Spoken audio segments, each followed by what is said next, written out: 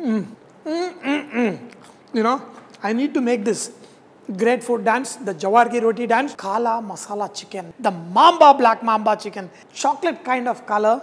And with this, we're going to make Jowar Roti with this nice, elegant and beautiful gravy. This one needs to be.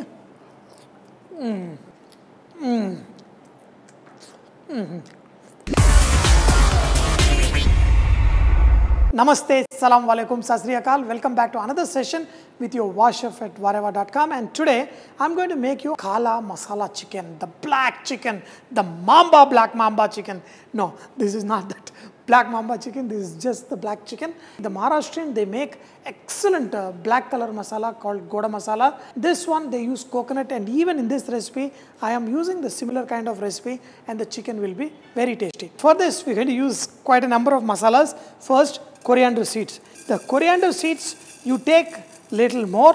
So in this, we're going to add peppercorn, red chili. First, these big ingredients, including the whole garam masalas. I've got cinnamon, black cardamom, cloves, and javitri, the green cardamom, star anise, bay leaf, and also I'm adding a little bit of hing. This is the stone hing. We're going to slowly dry roast them. This is going to take around 7-8 minutes. We're going to roast them till they get nice color.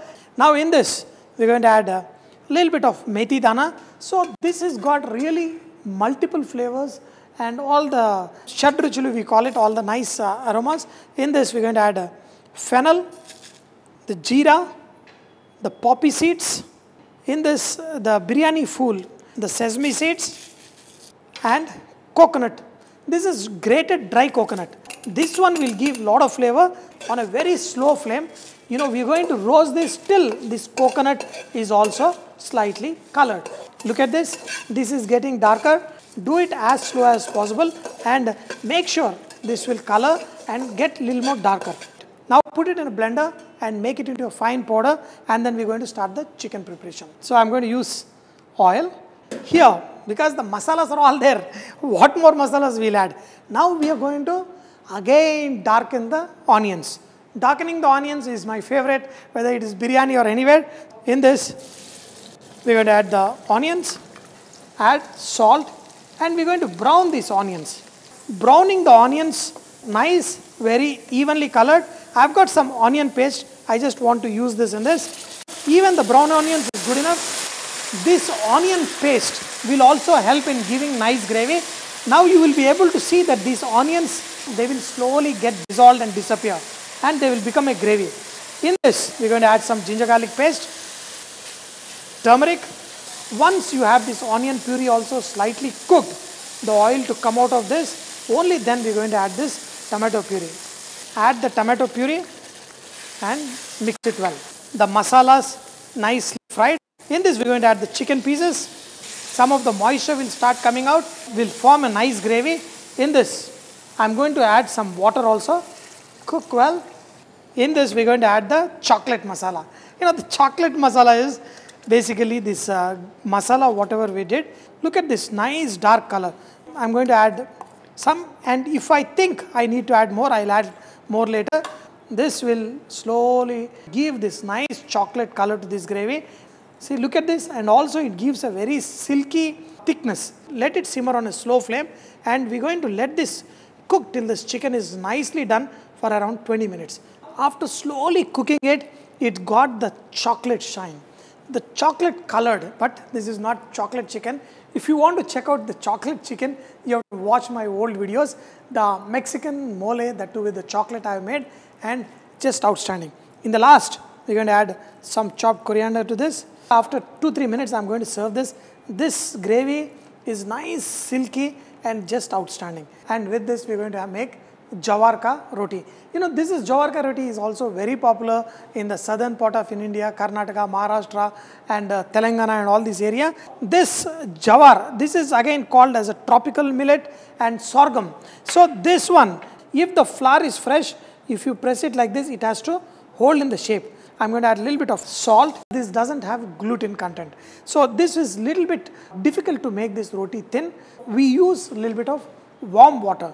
Just add some warm water and make this into a little bit of soft dough. mix this, and now we're going to make this on a cloth. See, the reason why we do on a cloth is we put it on a cloth and then we transfer it onto a tawa from the cloth. So people who are very experienced, then they can do it directly just like a chapati, but usually they press it with the hand and do it. This is good, but look at it. It doesn't have the strength. It will keep breaking.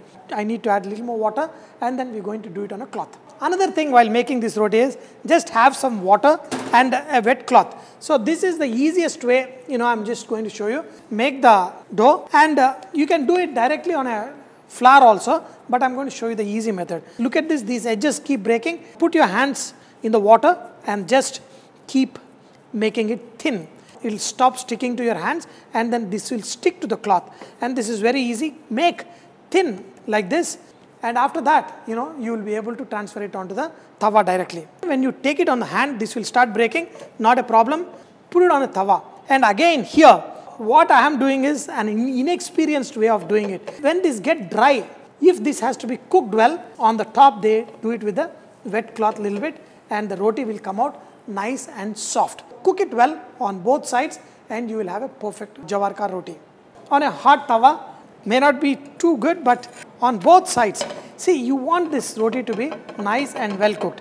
Even on this side, just use the cloth and make sure that this is nicely cooked. If this slightly puffs up, it is great, but you want to make sure that this is nicely colored.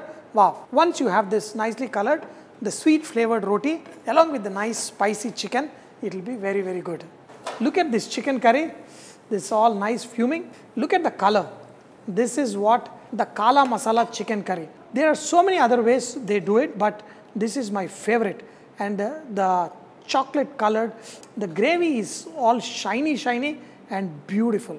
Even with mutton you can do this, but this is just too good. And the jawar ki roti, my relatives who live pretty much close to my house, they make jawar ki roti every day. When they look at the way I am making this jawar ki roti, they are going to laugh. Hey, no matter how big chef, when it comes to jawar ka atta, I made it the simple way so everybody can make it, put it on a wet cloth and do it. So the other way is a little bit tough. We use a lot of flour and then we keep hitting with the hand and making a roti, but this one is good. And the jawar ki roti, whenever we make at home, the first bite we take, and we see the sweetness of the flour with this nice, elegant and the beautiful gravy. This one needs to be. This gravy is not ordinary. This gravy definitely is extraordinary.